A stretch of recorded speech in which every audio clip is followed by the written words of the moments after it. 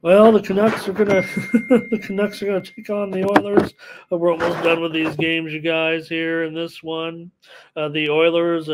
Uh, yeah, this line is just wrong. Let me see why. Let me make sure I didn't enter this one in incorrectly, or has there been that? Yeah, sorry about that, you guys. That's just an error because we know the Oilers. Maybe I was like, boy, are they really reacting to that terrible performance in the last game here like that? Uh, for the Canucks, it's Thatcher. I just threw up in my mask a little bit. Demko here against Skinner. I believe in this one. You might have to Google that one if you don't know what I'm talking. I don't know if I want to. It's still early in the morning here. Don't want to gross anybody out.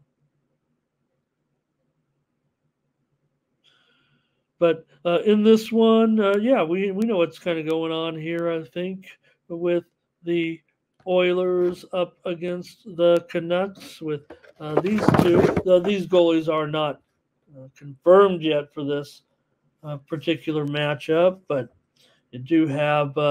Um, let me see here. This one opened. Mostly around $2, and now maybe still around $2. But I'm showing sevens across the board here, so that total obviously is wrong. Also, must have had a. It's funny we haven't really seen too many sevens across the board like this game.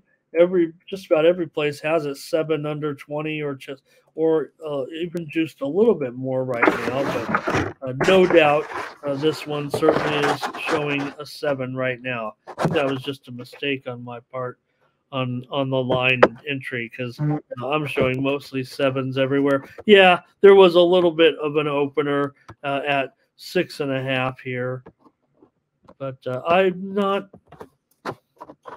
I'm not clear on the total here necessarily, but I'm probably going to be on Vancouver here, I would think, in this one against Edmonton.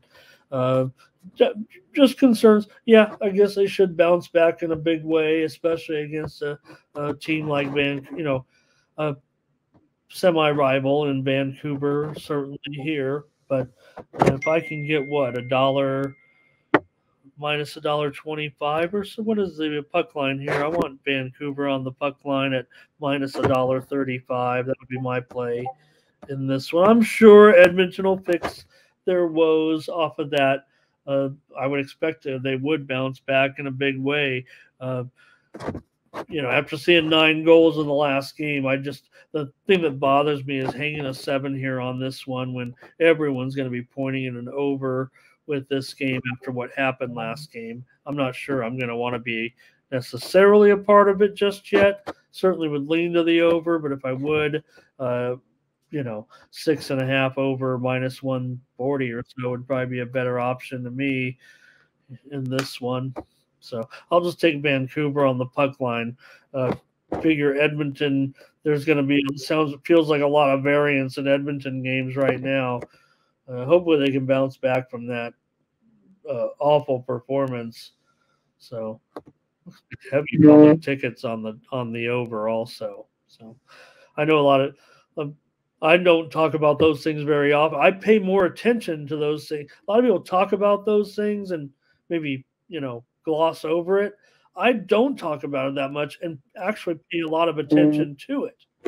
But I just don't think it is, something you could just, like you said, you can have 2 different people look at 2 different numbers and interpret off of the same line because the books are being offered. But one thing with the line services compared to like where they might use just one specific book is the line service.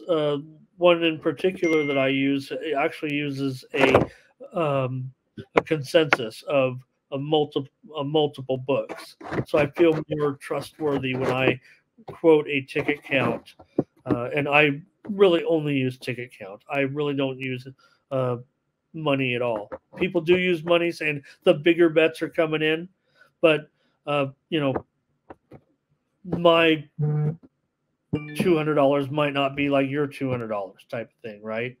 You never know who's betting their, the guy with a $20 sweat's yelling louder than the guy with the, $20,000 sweat. So a ticket count for me is more important. Well, you could always inflate the ticket count. Some guy could go up to the window and put $120 bets. Why would anybody be doing that?